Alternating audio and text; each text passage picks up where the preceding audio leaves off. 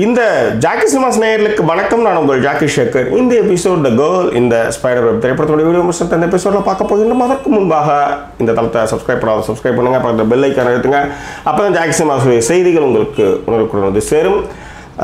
The girl இந்த spider web வந்து தியேட்டரில் வெற்றிகரமாக ஓடிட்டு இருக்கு. சத்தியம் மல்டிப்ளெக்ஸில் எல்லாத்தையும் இந்த படம் ஓடிட்டு இருக்கு. நான் சத்தியமில் இந்த படம் பார்த்தேன். ரைட். ஆக்சுவலாக வந்து த கேர்ள் இந்த டிராகன் டாட்டூ இந்த படம் 2011 வந்ததனுடைய சீக்வல் அப்படின்னு சொன்னால் அப்படி கிடையாது. ஏன்னா அது மாதிரி அதனுடைய விடுபட்ட இடத்துலேருந்து இந்த படம் தொடங்குச்சுன்னா நம்ம சொல்லலாம். பட் இந்த படம் வந்து அப்படி இல்லை. ஏன்னா அந்த கேர்ள் இந்த டிராகன் டாட்டூடைய அந்த ட்ரையாலஜியில் வந்து ஒரு 3 படம் வந்து ஸ்வீடனில் செம்ம வெற்றி பெற்ற படம் இது. இந்த படத்தினுடைய ரைட்டர் வந்து ஸ்டீக் லார்சன். அவர் தான் வந்து இதை வந்து ஃபர்ஸ்ட் எழுதினார். அவர் இறந்துட்டார். அதன் பிறகு டேவிட் லாகர்கிரான்ட்ஸ் அவர் என்ன பண்ணாருன்னா அதன் பிறகு அடுத்தடுத்த கதைகளை வந்து அவர் வந்து தொடர ஆரம்பித்தார். ஸோ இது வந்து இந்த படம் த கேர்ள் இந்த ஸ்பைடர் வெப் வந்து 4வது நாவல்லேருந்து தழுவி எடுக்கப்பட்ட ஒரு திரைப்படம். ஸோ அதனால் த கேர்ள் இந்த டிராகன் டாட்டூ படம் பார்த்துட்டு தான் இதை பார்க்கணுமா அப்படின்ற அந்த கன்ஃபியூஷன்லாம் இல்லை. இது வேறு கதை இது.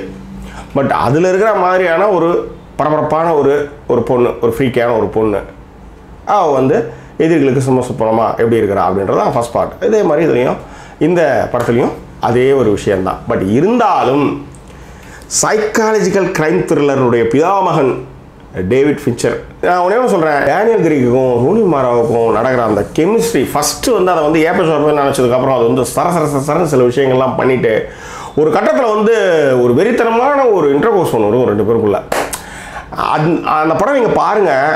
இன்னைய வரலையும் என்னை வந்து அசத்தின ஒரு படம் அது. அதை வந்து நான் வந்து ஆக்சுவலாக வந்து அதை வந்து ஸ்வீடிஷ் இதில் பார்த்தாச்சு நான். பட் இருந்தாலும் டேவிட் ஃபின்ச்சரினுடைய அவர் அதை என்ன பண்ணியிருக்கிறாரு அப்படின்னா அதை விட இந்த படத்தை வந்து பின்னி எடுத்துருப்பார் அந்த மனுஷன். ஏன்னா யார் கைக்கு எந்தெந்த படம் இப்போ வந்து கோல்டு பாயை வந்து கூட அவங்க எடுத்தாங்க. ஆனால் அந்த அளவுக்கு சோபிக்கலை. சில நேரத்தில் எப்படின்னா தெலுங்கில் பக்காவாக ஓடுற படம் தமிழில் எடுத்தாலும் இல்லை மலையாளத்தில் நல்லா ஓடுற படம் தமிழ் எடுத்தாலும் ஊதியது இல்லை. அந்த மாதிரி தான் கொரியாவில் நல்லா ஓடுற படம் யூகேயில் நல்லா ஓடுற படத்தை ஹாலிவுட் எடுத்தாங்கன்னா மோஸ்ட்லி ஊதியும். ஓகேவா? ஏன்னா அந்த படத்தை எடுத்தீங்கன்ற மாதிரியான சில சொதப்பல்கள் அங்கேயே நடக்கிறதுக்கு வாய்ப்புகள் இருக்குது. எப்படி நம்ம ஊரில் வந்து மலையாள படங்கள்லாம் ஊற்றிக்கிதோ அந்த மாதிரியான.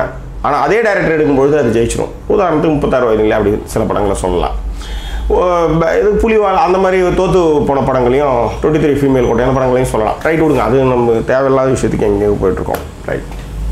ஸோ இந்த கேர்ள் இந்த ஸ்பைடர் வெப் படம் வந்து அது அந்த மாதிரி, ஆனால் அந்த மாதிரி இல்லை இது, அவ்வளோதான்.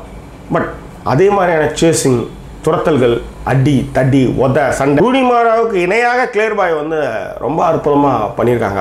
எனக்கு வந்து ரொம்ப பிடிச்ச சீன் வந்து வெளியில் வந்து ரவுண்டு கட்ட ஆரம்பிச்சிருவானுங்க. உள்ளார பாம்பு வெடிச்சிருவோம். அவங்க ஓடி போய் இதில் விழுந்துருவாங்க. விழுந்ததுக்கப்புறம் போலீஸ் வர ஆரம்பிச்சிடும். வந்ததும் அங்கேருந்து ட்ரெஸ்ஸை மாட்டிக்கிட்டு அந்த பைக்கை எடுத்துக்கிட்டு அந்த கிளம்பி அந்த பனிக்கட்டி ஏரி மாதிரி இருக்கும், அதுலேயே கிராஸ் பண்ணி போகிற அந்த சீன் வந்து அன்பிலீவபிள். நல்ல சவுண்ட் சிஸ்டம் இல்லை ஒரு நல்ல தேட்டரில் இந்த படத்தை வந்து நீங்கள் பாருங்கள். நிச்சயமாக இது உங்களுக்கு வந்து ஒரு புது அனுபவம் தரும். பட் என்னென்னா ரூனி மாரா வந்து ஏதாவது ஒரு இடத்துல தான் சிக்கும். டிமால் எல்லாரையும் போட்டு அடிக்கும். எங்கேயாவது ஒரு இடத்துல மாட்டும், பிசிறு தட்டுமா. இங்கே 2-3 இடத்துல மாட்டுறதுக்கு வந்து பிசிறு தட்டுறது வந்து நம்மளுக்கு வந்து ஒரு அயற்சியை கொடுக்குது. இன்னொன்று, இந்த ஹாலிவுட் ரைட்டர்ஸ் என்ன பண்ணுவாங்கன்னா இந்த படங்களில் வந்து கொஞ்சமாவது ஒரு சென்டிமெண்ட் சீன் இருக்கணும். அவங்க வந்து என்னென்னா பார்க்க வர்றோம் மனுஷன், அதனால் அவனுக்கு வந்து ஆக்ஷனும் சென்டிமெண்ட்டும் கொஞ்சம் அப்படி மிக்ஸ் பண்ணி கொடுத்தே பழக்கம் அவங்களுக்கு. ஸோ அதில் வந்து சென்டிமெண்ட் சீன் வந்து இதில் வந்து என்னென்னா கொடுத்தது வந்து கொஞ்சம் அதிகப்படியாக போயிடுச்சு அப்படின்ற மாதிரி ஒரு ஃபீல். ஏன்னா கிளியர் பாயோட அவங்க அக்காவுக்கும் அவங்களுக்குமான அந்த ரிலேஷன்ஷிப்பு, அதனால் ஏற்படக்கூடிய விஷயங்கள், அதில் ஏற்படுற அந்த அவங்களுடைய ப்ராப்ளத்தை வந்து சொல்கிறதுக்கு வந்து டயலாக்ஸ்லாம் ரொம்ப நல்லா இருக்குன்னு வச்சுக்கோங்க.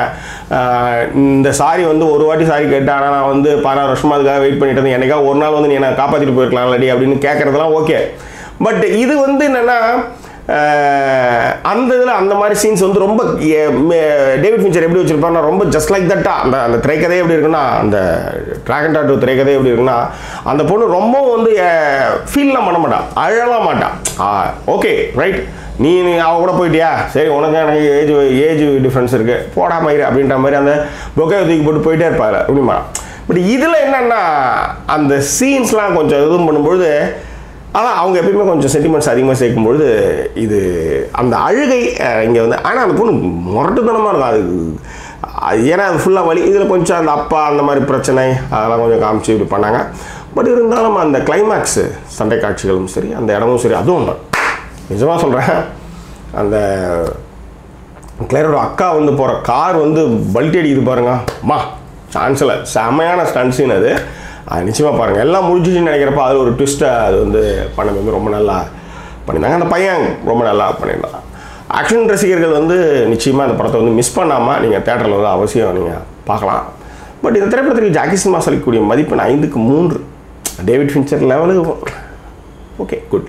But anyway this is the must watch மூவியில் வாட்சபிள் மூவி இது. இந்த படம் பார்க்க வேண்டிய திரைப்படம் என்று ஜாக்கி சினிமாஸ் பரிந்துரைக்கின்றது. இப்போ தேட்டர்ஸில் அது ரன் ஆகிட்டு இருக்கு. ஸோ பார்க்குறவங்க பாருங்கள். வேறு என்ன, இன்னும் வேறு ஒரு எபிசோடு உங்களை நான் சந்திக்கிறேன். ஒரு நன்றி கூறுவது உங்கள் ஜாக்கி சேகர். நன்றி, வணக்கம்.